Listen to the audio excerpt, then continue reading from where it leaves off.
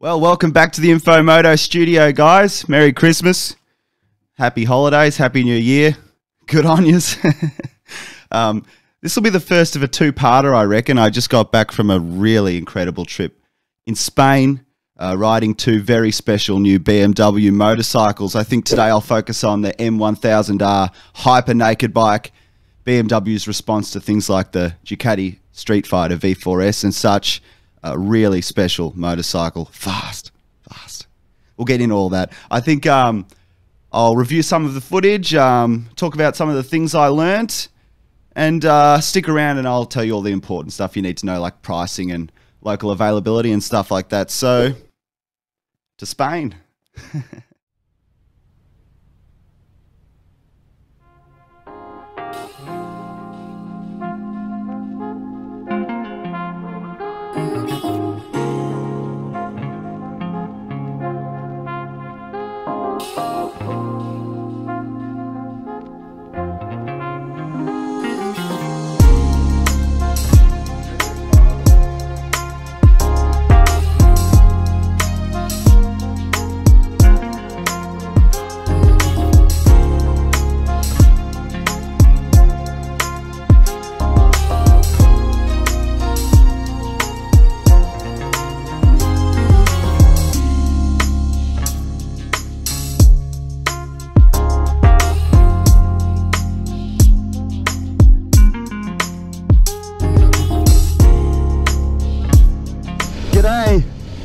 Good morning. Hola! Thank you so much for joining me in Spain as I get to ride the glorious delight that is the BMW M1000R. If you thought the S1000R wasn't crazy enough, well, I've got just what you were looking for. This thing is wild. I'm a bit overwhelmed. I just threw my leg over the bike for the first time. We're heading to the mountains, and then if all goes to plan, to the Almeria circuit to really let this thing loose. I learned something quite interesting last night speaking to one of BMW's project leads on this bike, and we were speaking about the M nameplate. This is of course the second BMW motorcycle to wear the prestigious M nameplate. So what I'm getting at there is, you might know that this is only BMW's second ever M motorcycle. We had the M1000RR in 2020 and now the M1000R naked bike. In effect though, I think that the M badge replaces the HP moniker that we saw previously. You might remember the HP2, sort of an enduro cross adventure bike from about 2004, really hardcore thing. Later we saw the HP4, which was BMW's highest spec version of its S1000RR, but I think BMW Motorrad wanted the HP moniker to sort of hold the same gravity as the M badge does in the car world, but it didn't really take off. So I think we'll see more M motorcycles in the future, though I'm assured it's only reserved for BMW's real high performance models. Well, this is something.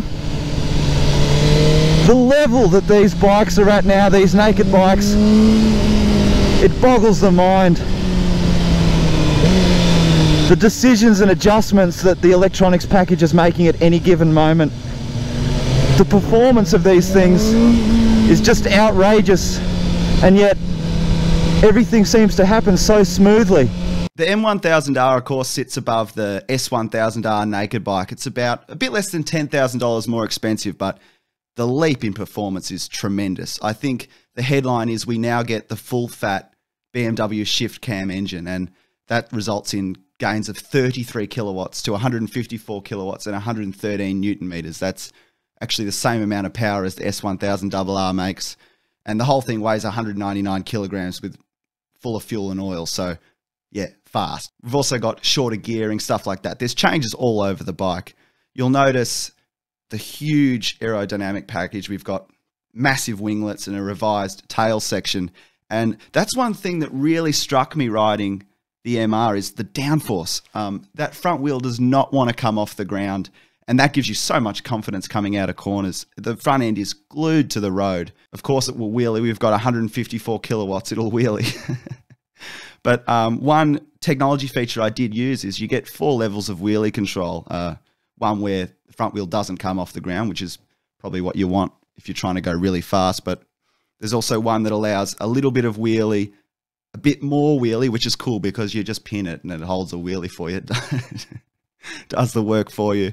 And of course you can just turn it completely off if you want to.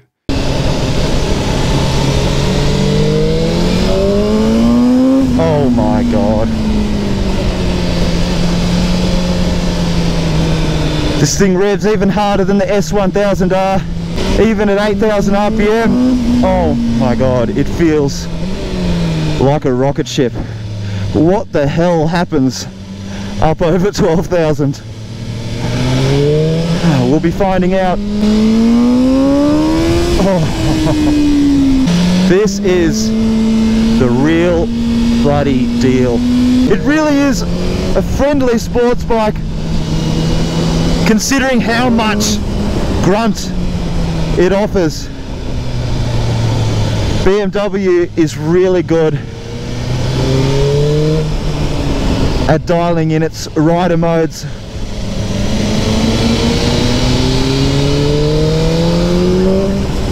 And giving you, knowing, oh my God, and knowing what you want from the bike when you twist your wrist. Holy.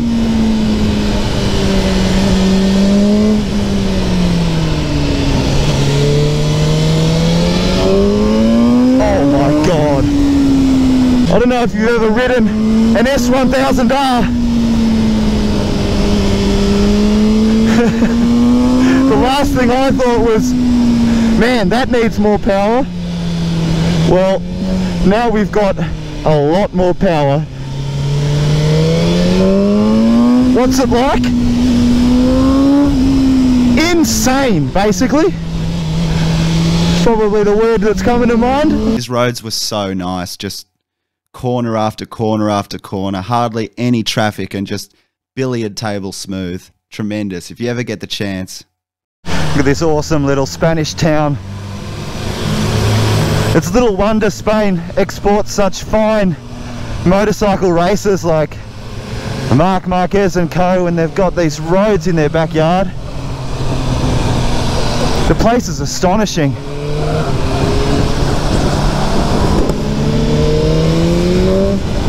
And so is this motorcycle. This is such an incredible little patch of road. Tell you what, the front end feel on this bike is just incredible. I can't remember the last time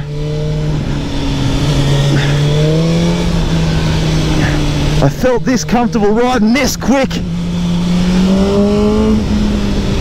on the road.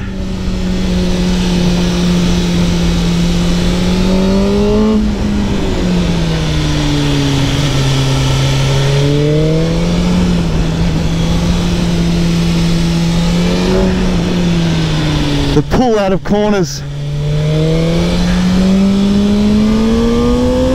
Oh man.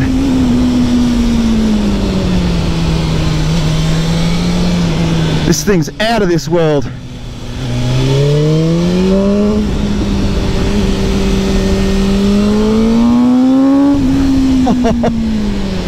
The brakes.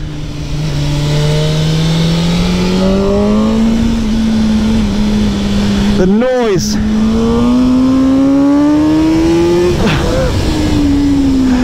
The acceleration. Yeah, man, I was having a good time, eh? Those roads are so stunning, just smooth as you like, and amazingly, you know, no traffic. I might have passed probably 10 cars all day, I think, and we were really hooking in too. I was with a really fast crew, man. We weren't mucking around. I'm pretty sure if we did that sort of thing in Australia, I'd be in prison right now. I'd be under the prison. Really starting to make friends with this bike now. It was quite intimidating earlier in the day, but you really can trust it. When I jumped off the bike before after that pretty quick section, man, I was almost in shock jelly legs, you know? And it's not because of, it's not a feeling of fear, it's just, it's almost unhuman to be moving like this. It feels unnatural.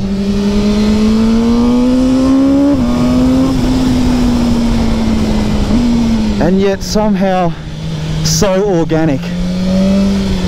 Is that a bit too poetic? It brings it out in me. Alright, we're playing in the big league now.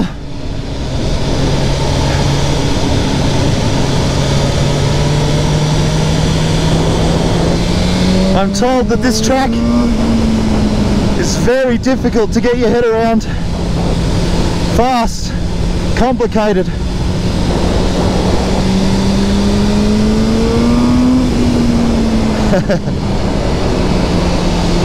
But I'm in good company.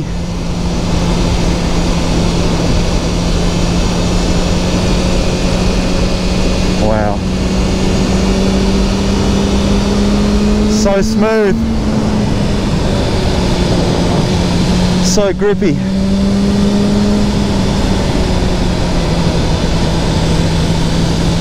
I'm going to take my time and see if I can carve out a little bit of a lap, hey? You only live once.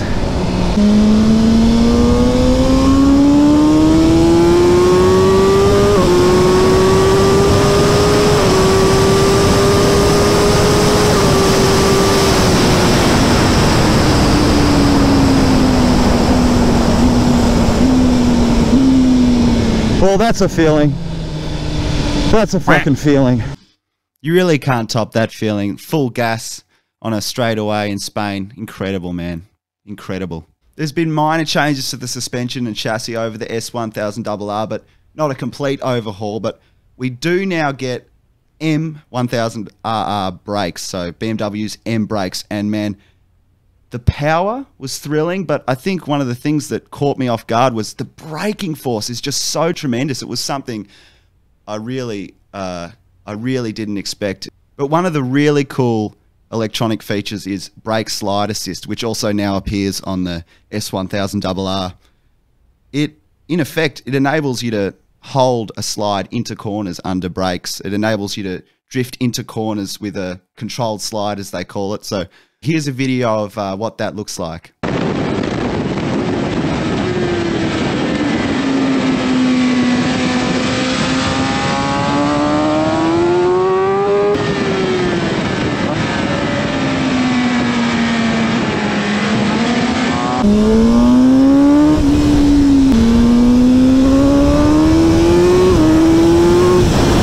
Oh look, another marvellous stretch of road.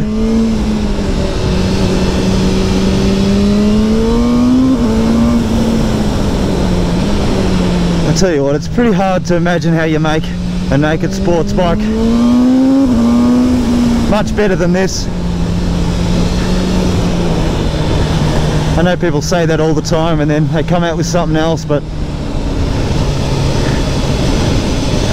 they have optimised and optimised every single part of this motorcycle. Every single rider mode setting has been sweated over and sweated over to make a bike that's ludicrously capable on road and track. But people like me can still ride it. It's not scary. It's a sophisticated and brutish scalpel.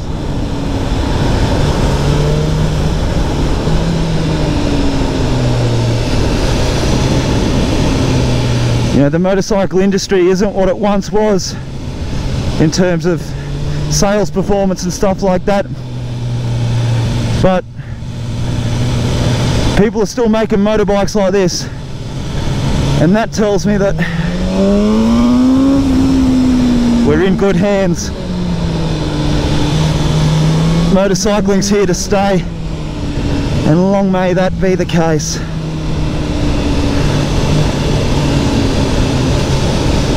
Look at this country. Unbelievable. So BMW will launch the M1000R to Australian showrooms in the early part of 2023, priced from $32,290 right away. It'll also be available in a higher spec variant called M Competition, and that adds even more stuff, fully adjustable footrests, carbon wheels, a bunch of stuff. So it lifts the specification again. Well, guys, I really hope you enjoyed the video. I urge you to subscribe to the MoTo channel if you haven't already, because in the next video, I ride the S1000RR. If you thought the M1000R was wild, this thing just turns it up that much more.